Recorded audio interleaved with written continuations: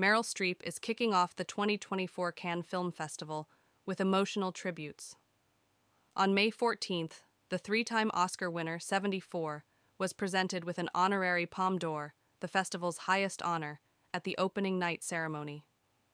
Actress Juliette Binoche presented Streep with the honor, which comes 35 years after Streep made her Cannes debut with 1988's Evil Angels, for which she won the festival's Best Actress award.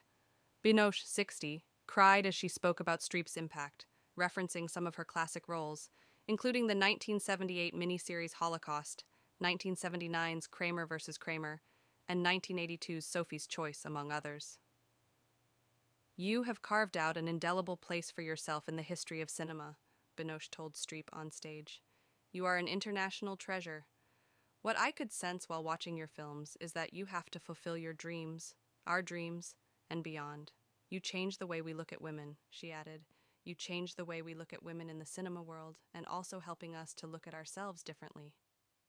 When Streep took the microphone to accept the honor, she told the audience she coincidentally watched Binoche's 2023 film, The Taste of Things, and joked, "I had to go to bed. I was crying so hard."